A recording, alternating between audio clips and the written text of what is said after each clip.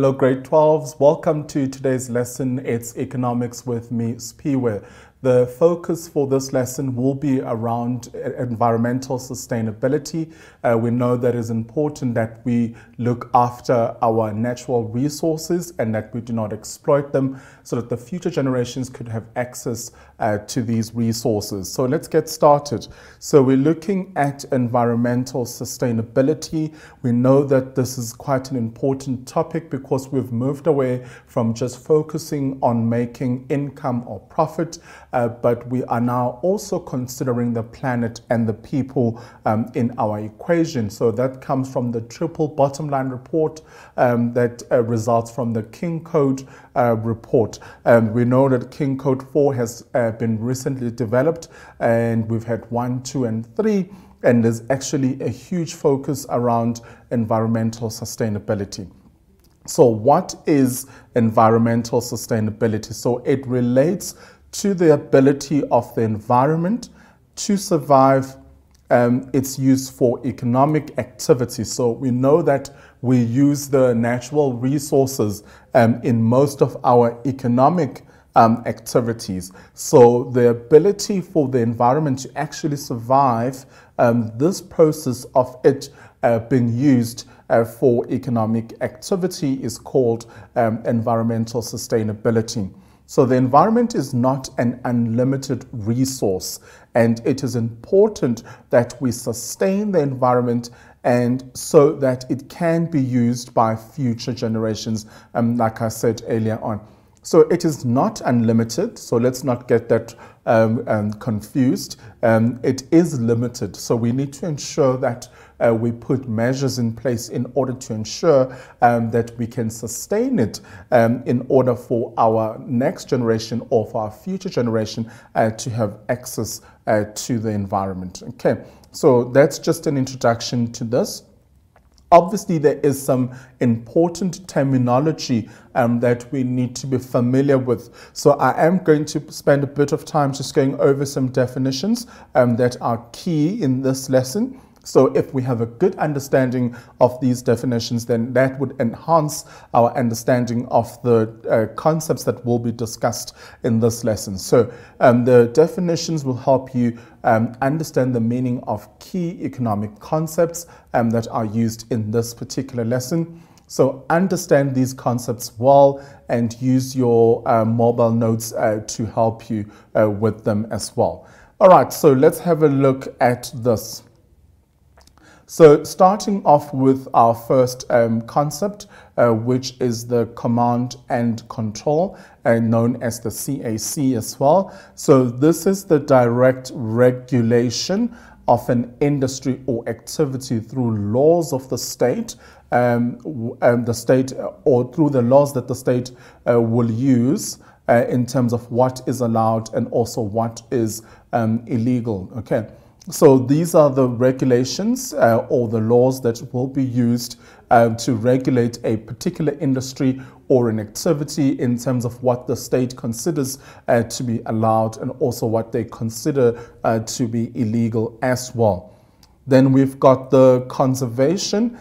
It seeks to create continuity of the environment while ensuring that the environmental change considers the quality of life for both present and future generations. So it's important that we acknowledge this transition that needs to happen between the current generation and also the future generation, that we have to use our natural resources sparingly so that they are accessed by future generations as well.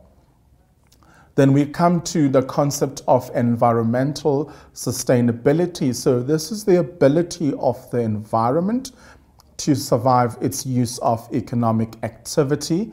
It refers to meeting the needs of present generation without compromising the needs of the future generation. Okay, so that's the ideal situation, that we are able to ensure that the environment does survive its use for economic activity, and also ensuring that we are meeting the needs of the present generation without compromising the needs of the future generation. So I quite like how this is actually put across, because it gives us the clear picture of what environmental sustainability is all about.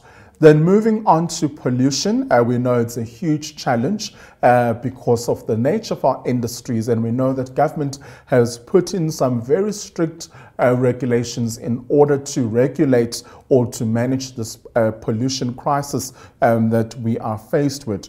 So emissions which flow into the natural environment from human activity and which are beyond the capacity of the environment to absorb. So they do cause harm to the environment as such. So it's important that we consider this, we manage this, and we put structures in place to respond to this challenge because it does cause harm to the environment.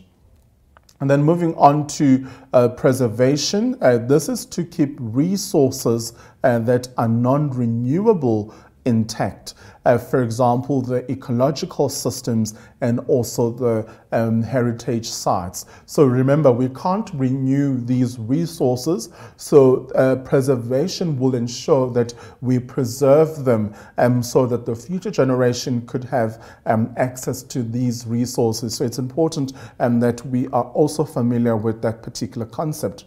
Then we've got the United Nations Conference on Environment and Development, because we know that it's important that different countries should come together, share their experiences in terms of how they've managed their environments, and discuss the importance of environmental sustainability and also ensuring that we protect our natural resources.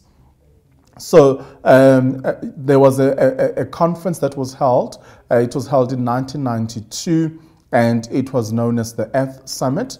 So the goal of the UNCED was to create strategies to stop or to reverse the effects of environmental degradation or degradation, which is damage, and also to support the international efforts to promote sustainable development as well in all countries.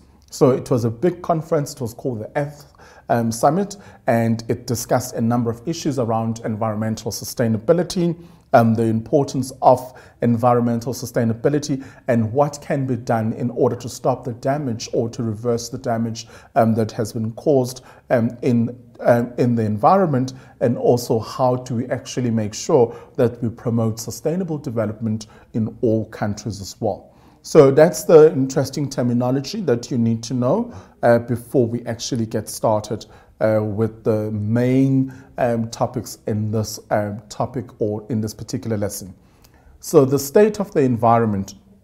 So the state of the environment is very important for environmental sustainability. If the environment is damaged, it will become more difficult to sustain life on Earth. So it's important. So we need the environment in order to survive. So the environment can be damaged by excessive mining, by farming without allowing the soil to recover, by excess fishing without allowing the fishing stocks to build up again, and also by not controlling the release of pollution. So these are some of the items that could lead to an environment to be considered as damaged because the following will not have been taken into consideration, and therefore we are going to struggle when we look at the concept of environmental sustainability. Let's go over those issues again. So when there is an excessive mining, so we know that we are a mining country. Mining is quite an important activity in our economy.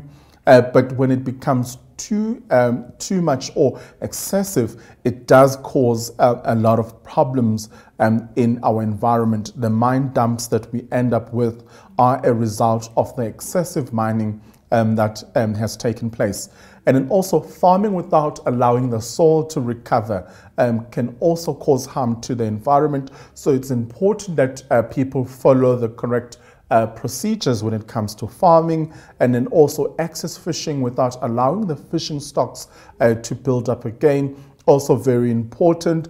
We know that in the Cape and also in KwaZulu-Natal, there are organizations that actually focus in assisting this or managing this particular problem. So it's important that we take that into consideration as well. And also we need to control the release of pollution into our environment as well. Now to continue, let's look at pollution, because we know that pollution relates to the introduction of contaminants or poisons that damage the natural environment. So we know that pollution does cause harm to the environment. So pollution can come from chemical substances that are released by factories, because we said earlier on there are certain industries that actually contribute to the pollution crisis that we are facing, as well as from the households. So we as individuals are also responsible because we litter in our rivers. When you see the amount of litter that is actually thrown or dumped in the rivers, is quite scary. If you go to the ocean as well, when we go out for a picnic and we go to the beach and so on, we don't clean up. We leave our plastic stuff there. It goes into our ocean. It harms the species that lives in the water. So there are all sorts of problems that are brought about by us not being able to follow the correct procedures when it comes to protecting the environment. Business waste is also another issue. So the waste and rubbish and the waste from the business factories and from hospitals and so on. So that does contribute to pollution. So a pollution policy is difficult to apply in practice, so you can have it all in writing, but when it comes to applying it, it becomes a bit difficult because, you know, how do you actually prove that they have contributed so much towards polluting the environment? So there are difficulties and challenges that are encountered when it comes to actually proving the pollution policy. So the following are the 3 ways of dealing with pollution. Okay, so we've identified the fact that pollution is a big problem in our country. So, but what can we do in order to assist with managing the issue of pollution? So these are some of the things that we can do. So we can use technology and control. So new technology is cleaner and has less impact on the environment. So the government controls pollution by limiting the use of older technologies that pollute the environment. So we should go for the new technology that is introduced in the market, because we know that new technology is much cleaner than the older technologies that were used previously. And also government limits this by making sure that they put control measures over the use of older technologies, because they are the ones that significantly pollute the environment. So government can use technology and they can also use control in order to ensure that they deal with the issue of pollution. So that is the first thing that they can do. The second thing that they can do is to look at the marginal decisions. So these are decisions made by government on what acceptable levels of pollutions are. Okay, so pollution will happen if you manufacture and if you run a factory, you are going to experience some pollution. But the levels, what would be considered as an acceptable level, needs to be decided upon by the government. So government needs to make those policies around what is acceptable and what is not acceptable. So please just take note of that. So if the government is too tolerant, because government can be at times because they're quite excited about the economic growth that is happening by the increased productivity in those particular sectors or industries. So that could make them sometimes to be too tolerant, or makes its decisions in the interest of expanding business rather than sustaining the environment. So then pollution levels can rise at or to the point where the damage of the environment is too bad. Okay, so government can be a bit relaxed at times with decisions around pollution, and also enforcing the regulations and the policy that are set in its policy documents. So if they continue doing that, and like I said earlier on, it could be because they see that the particular industry is contributing towards economic growth. So then they will relax and say, you know what, if we stop these people, or if we impose certain laws on what they do, then they might retrench people, and then we're going to have high levels of unemployment again. So, and also it could impact on the productivity of certain items. So based on business decisions or the idea of expanding business, they could find themselves compromising the sustainability of the environment. Okay, so moving on to our last point. So we deal with the issue of self-interest. For example, keeping a beach litter-free. People use dustbins on the beach because they want to use the beach that is clean.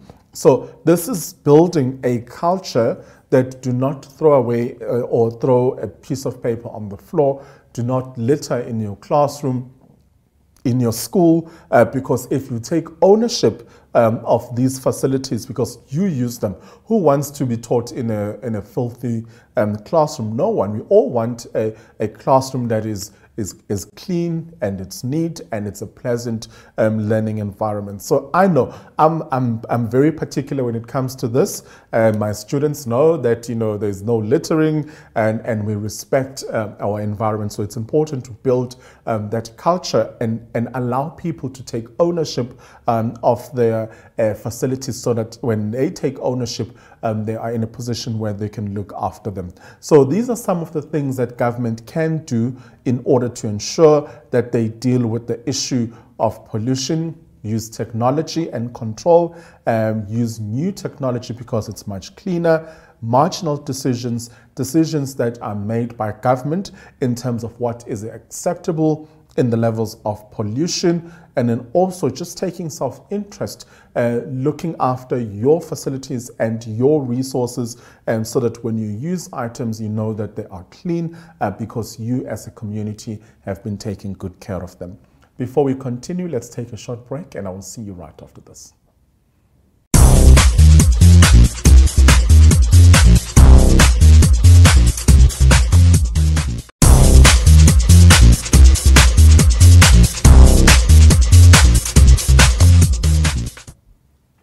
Hello grade 12s, welcome back. It's Economics with Ms. Piwe, and today we are focusing on environmental sustainability.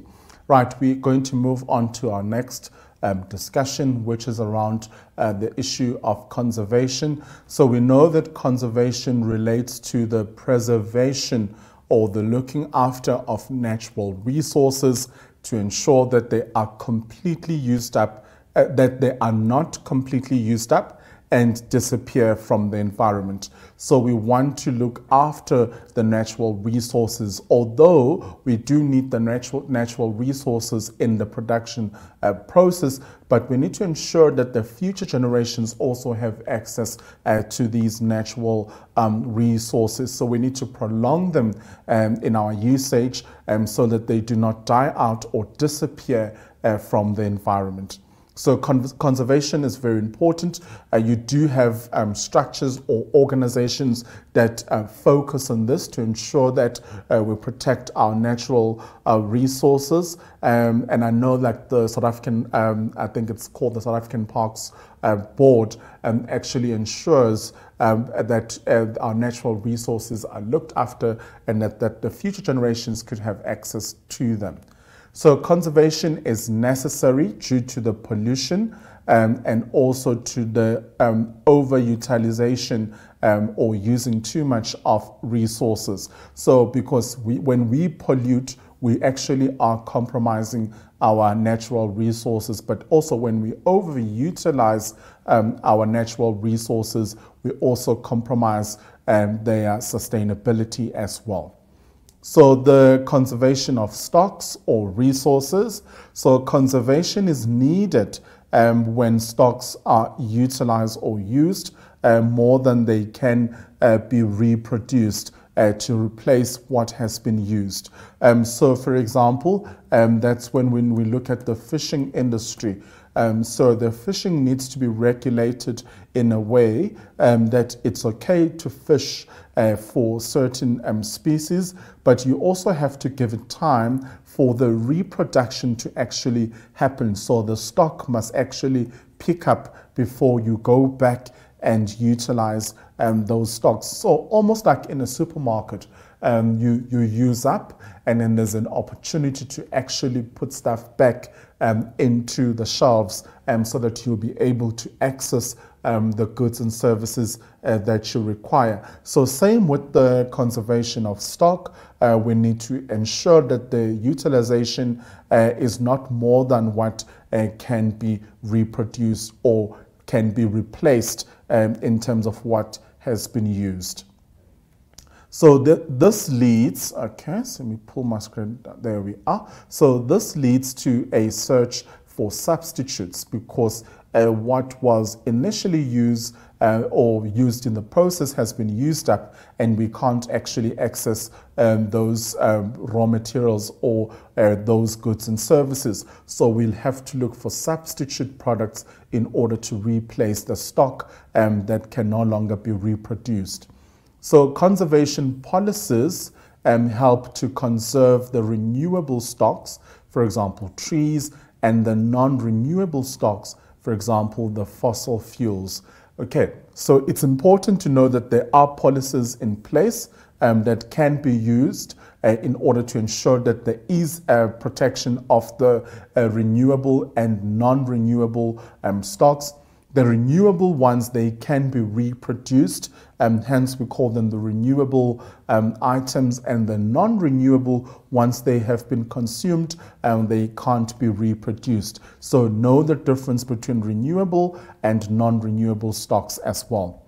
So what can be done to maintain the renewable stocks? So a market economy has an interest in the conservation as it helps to maintain the renewable stocks. For example, the timber and fishing, that's trees, and if we are fishing for species in our oceans. So conservation is achieved through the force of demand and supply, which helps to sustain these kinds of industries. So they will be sourced based on the demand. So the market forces of supply and demand actually help in the process of sustaining these kinds of industries. So it's not just because we feel like going and getting more fish.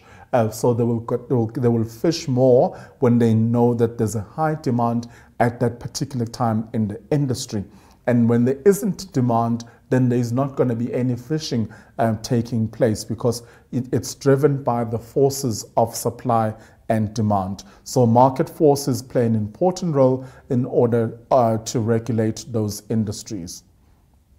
We also have what we call the direct controls that can be used in order to ensure that we do conserve these natural resources. So government maintains the stock levels of environmental resources through the issuing of permits and also the quotas to the different suppliers. So if we are dealing with limited resources, so government has to issue out permits to particular suppliers who will have access to the sourcing and using of those resources. And a quota system will have to be developed on the quantity that can actually be consumed or sourced in order to maintain the environmental sustainability. For example, government sets quotas for fishing to stop catches being so large that they exceed a bigger number or the growth of the fish population. So here there will be a ceiling that would be imposed in terms of how much fish can be fished or catched by the fishermen, and it mustn't be bigger than the growth of the fish population as well. So we call that a quota system. It's put in place in order to regulate the quantity in that market as well. So it also sets quotas for cutting down trees to ensure that we don't deal where deforestation does not exceed the rate of renewal as well. So it's important because here we are dealing with scarce resources. If we don't protect them, then the future generations will not have access to them. So it's important to consider those two things. Remember, with these sort of questions, you have to give examples. Hence, I've included the examples here so that you're in a position to give an example of what a quotas will be on the fishing industry and also on the timber industry, and why government actually puts those direct controls in these particular industries. Then we move on to our next point, which is preservation. So we've looked at conservation, and now we are looking at preservation. So preservation is linked to conservation. It is about preserving existing assets to ensure they do not get used in a way that it is destructive to the environment. So for this to actually happen, this process must take place. We must preserve our natural resources in order to ensure that they are not used in a destructive manner. For example, starting off with private property. So we're going to look at that as our first example. So a game reserve, okay, may be sold to a businessman to be used for farming, but the government can intervene and stop the sale because they recognize the importance to the environment of preserving the game farm. Okay, so government may step in a situation where they see that we need to preserve the natural resource. In this particular instance, that's the game farm, because a businessman wants to use the piece of land for farming. So the government could step in and intervene in that process, because with a game farm, we are dealing with wildlife, and we need that. We need a safe environment for wildlife because of all the poaching that's currently happening in our country. Also still looking at preservation. So preservation requires compromise. Okay, so I kind of like that opening sentence, a give and take. So farmers may develop their river mouth as a holiday resort. If this is not controlled and too many other farmers do the same, the entire ecosystem will be damaged, and animal and plant life will be negatively affected. So it's okay for a small group of farmers to actually do this and develop their river mouth and make it a holiday resort. But if all the farmers do this, this is going to have a negative impact on our ecosystem. So our ecosystem will be damaged, and the well-being of the animal and plant life will be negatively affected by this decision. So it's important to have some regulation of some sort in these different structures or developments. So how do we ensure that we have sustainability in our environment? So the market is driven by self-interest. So the market considers the environment as an asset to be used for its own benefit. So sustainability is achieved in the free market only to the extent that resource prices rise as they become scarce or less available. So you're dealing with the problem of scarcity, and then you have too many people chasing after a few products, then that also leads to inflation. And then also through the development of an environmental or an environment-friendly technology. So technology also plays an important role when it comes to sustaining the environment. But markets do see the environment as an asset that can be used in order to generate income. So interventions need to come from government in order to ensure that that is regulated and the resource prices are regulated in a way. So when the resource prices go up, then they become scarce, less available, and then we have to rely on technology that is environmentally friendly. So moving right along, so there is a social interest in using the environment, not only to the direct producer or consumer, but also to people in general, now and in the future. So this means we all have an interest in preserving the environment, because we like to go on holiday. You like to go on a game park or on a game reserve and go for a drive and see the big five and so on. But if you don't take a stand in order to preserve the environment, then you are not going to enjoy those benefits that the environment brings to our lives. Because like we said, when we looked at tourism in our previous lesson, we spoke about leisure and just going away into a quiet place and being in touch with Mother Nature. So if we don't have Mother Nature, that is the environment, so who are we going to be in touch with when we are wanting to relax and so on? So it's important that we all play an important role, and hence in other schools they've got the Enviro Club, and you can sign up to be part of the Enviro Club, and then you start within your school premises controlling the litter situation, the usage of water, because water is another scarce resource. So you can't leave a tap running the whole day. And if you see that there's a pipe burst or something, you report that immediately.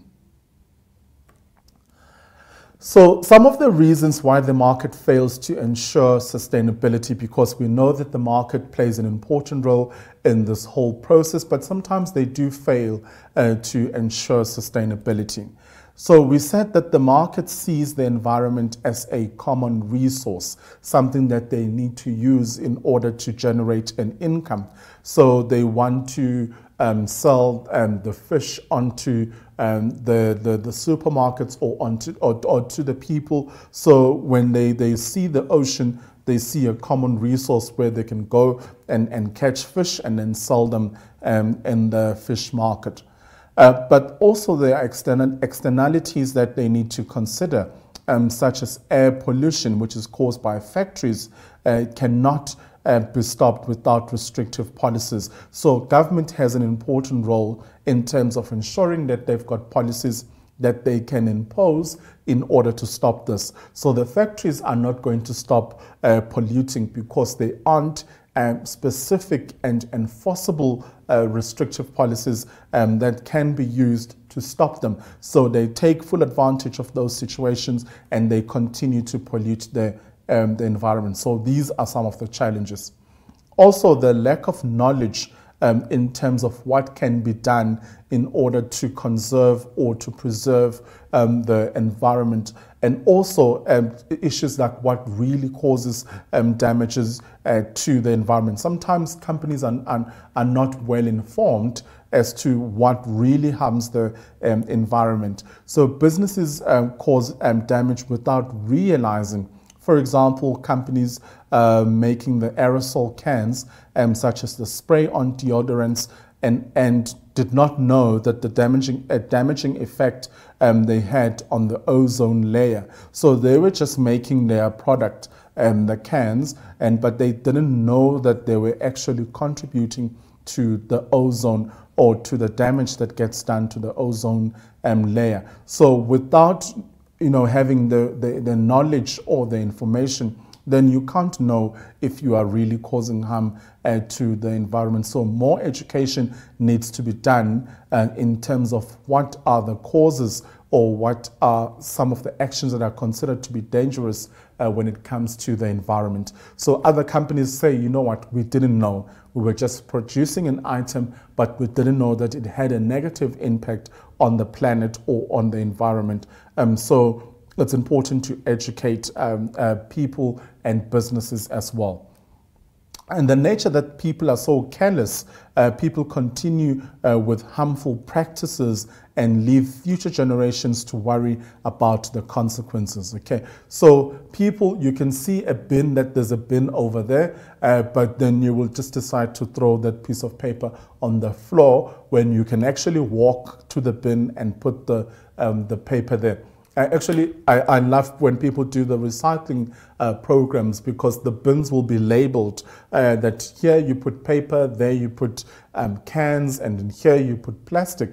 And people will actually put litter in these bins. So that's just absolutely appalling. So it's important that we as citizens are accountable and we take responsibility in terms of preserving the environment, because if we don't do that, then we are compromising the future of the next generation in terms of the resources. All right, so let's take a quick break. I will see you right after this.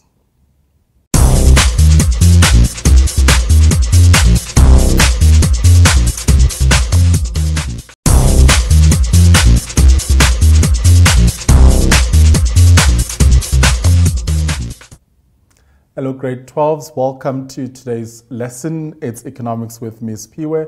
And before the ad break, we were looking at some of the reasons why markets actually fail when it comes to environmental sustainability. And then for this bit, we are going to focus on the major international agreements regarding environmental sustainability. So since the 1990s, the United Nations has convened various meetings with all countries worldwide on issues affecting them. They should take responsibility for the management of these issues. So it's important to know that there have been big meetings between different countries in order to deal with issues that actually affect them. And environmental sustainability is one issue that affects a lot of countries. So let's have a look at some of the agreements that have actually taken place during these big meetings. So we had a meeting that was held at the Rio de Janeiro summit, where the summit took place in 1990 with the objective of sustainable development. It envisioned outcomes, or the outcomes included the environmental protection as an integral part of development. So development is encouraged, but it shouldn't come at a price of destroying our environment. Also, the cooperation to conserve, protect, and restore the health of the ecosystem was discussed at this particular summit. Also, we wanted to prevent the degradation of the systems that were polluted, and also to look at the cost of pollution in terms of the environment, and also assess its impact as well. So that was the summit that was held, and those were some of the outcomes or decisions that were taken at that particular summit. But what I liked was that there was the environmental protection was considered as the integral part of development, because the developing countries want to grow their economy, but they are doing it at the cost of the natural resources. So from the conference, it was discussed that we need to ensure that the environmental protection takes place, and that we shouldn't emphasize on expanding business at the cost of the environment, but we should find sustainable ways when we are sourcing the natural resources. And also here in our country, in Johannesburg, we also hosted a summit in 2002, which was on sustainable development. Okay, I still remember when when the day that the summit was actually taking place. And some of the outcomes were the issues around getting rid of poverty, and also changing the unsustainable patterns of consumption, globalization, health, and also the environment. Okay, so it was a very big conference, and there were a lot of issues that were dealt with in that conference because poverty was also one of the big issues because they were in a country that has high levels of poverty, particularly in the rural communities. So the whole point of the summit was to look at ways to ease poverty in our society, but also to change these unsustainable patterns that we have as consumers, as businesses, and also as individual firms, and to say what can we do differently in order to protect our environment. And also we looked at globalization and the impact that it plays when it comes to the sustainable environment. Remember, there were issues that the developing countries were dumping their waste onto our oceans, and then we were the ones who were paying the price for that. And there were certain agreements that were made with certain developing countries that the government actually allowed those countries to dump their waste on their oceans as well. So all of these were discussed at the Johannesburg Summit that was held in 2002. Then we had another big summit around sustainable growth and development, the Rio +20 Summit, also known as the United Nations Conference on Sustainable Development. It took place in Brazil, and the main issue was sustainable growth and also getting rid of poverty without damaging the environment. So you see that poverty and the environment seem to go hand in hand because, you know, we want to reduce the poverty rate, but we don't want to do it at the expense of the environment. So it's important that we find ways of growing our economy, but those ways need to be sustainable because we don't want to harm our economy by saying that, but we are expanding business and therefore we need to exploit natural resources. It shouldn't work like that. So these summits actually help, and there are countries that have been very successful when it comes to sustainable development. So they get a platform where they can share share their ideas and also what they have done right as a country in order to deal with issues of sustainable environment, because we can learn from other countries as well.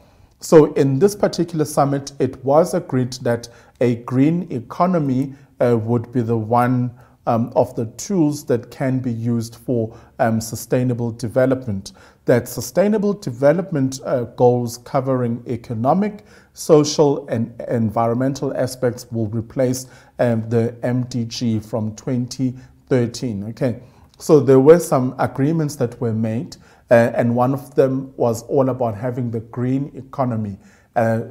Preserving and also making sure that we protect our environment, and that there will be emphasis on issues of economic development when it comes to environmental sustainability, but also the social aspect, for example, poverty, would be considered in the process of environmental sustainability, but also the environmental aspects that will be to protect the environment and also to preserve the environment will replace the MDGs, the goals that were discussed from the 2013 conference. So these are some of the big summits that we've had in the world regarding sustainable development. You can see that it's become a very important issue because now you have countries coming together to discuss this issue. So it's not just an African problem, or it only affects the East or the West and so on, but it is a global issue. And some countries, you know, when you look at countries like China, and the factories that actually are in that country, and also the pollution levels that were taking place, that actually policies had to be put in place because the environment was becoming so unhealthy that the citizens or the residents of the country were struggling to breathe clean, fresh air because of all the pollution that was coming from the factories. I remember many years ago, I worked on a case study that was looking at the pollution that was taking place in China because of the rapid production that was happening in their factories and the negative impact that had had on the environment. So all those issues need to be considered, and it's important that we discuss them when we are looking at the concept of environmental sustainability. So it's important to take note of that. You could be asked to discuss some of the summits that have actually taken place around sustainable development. So you are expected to know quite a few of these. There's quite a lot of them, but I think if you know about 3 of them, then you are covered and you are good to give a much more detailed answer in your exam. So these are the ones that I think were important and popular and had a lot of support, but also made some sound, informed economic decisions around the issue of environmental sustainability. So it's important that we know them. And also that they looked at different aspects. It wasn't just focusing on the environment itself, but also the economic challenges that the world of business faces, and also the economic social issues that we as a country have to deal with. So those were also discussed in the summit. So let's just recap them quickly. So we had the one that took place in Rio in 1992, and some of the outcomes included environmental protection as an integral part of development, because when development happens, then we know that the environment pays the price for that. I mean, you can see we are making some good progress in our country. So you look at the new residential estates that are developed, that there are eco rules and regulations when it comes to building. So you can buy a piece of land, but how you build has to ensure that it goes with the policy of environmental sustainability. So that's important. It shows that we are making the necessary steps in order to ensure that we continue to preserve our environment.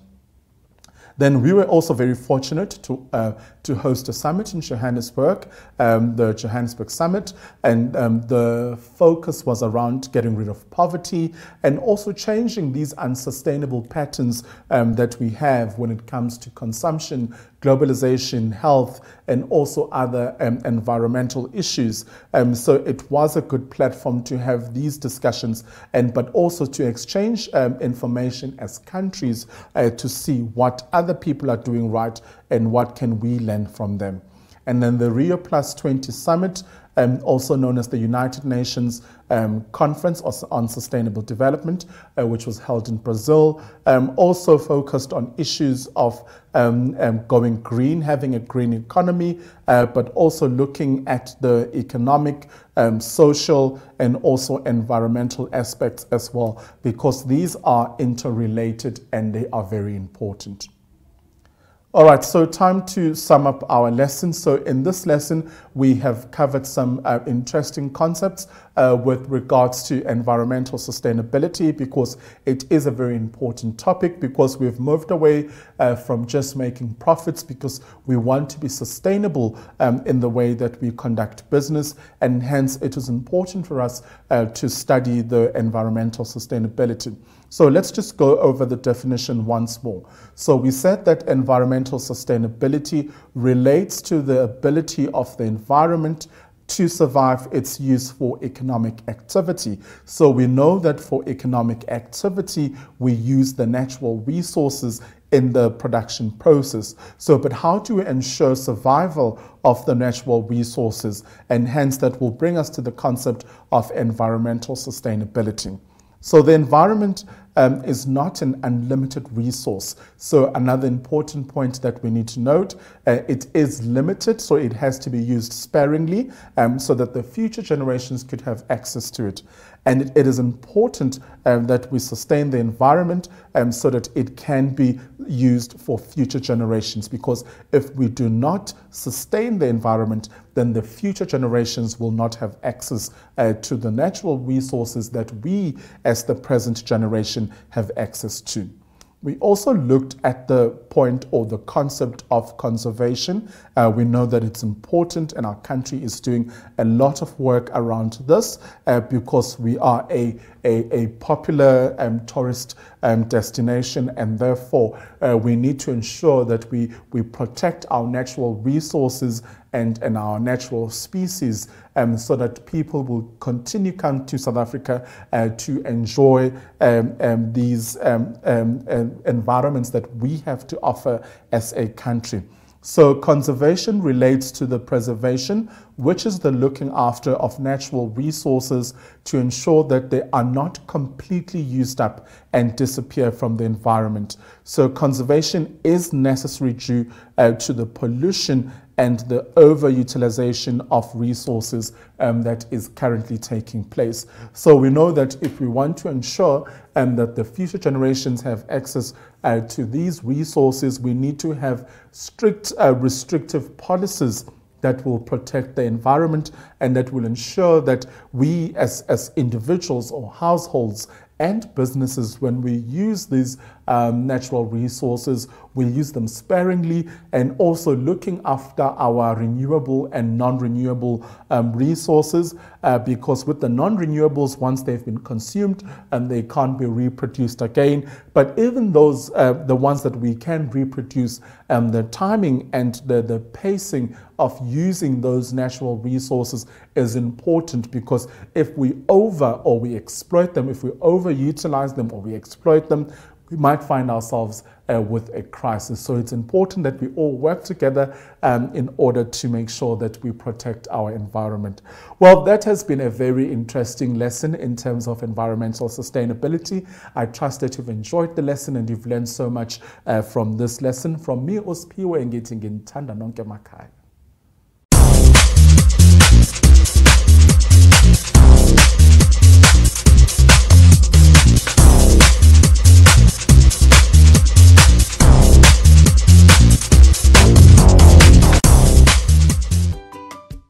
Woza Matrix 2021 Catch-Up is brought to you by the Department of Basic Education, NECT, ETDP SETA, SABC, MultiChoice, and DBE TV on OpenView Channel 122 in partnership with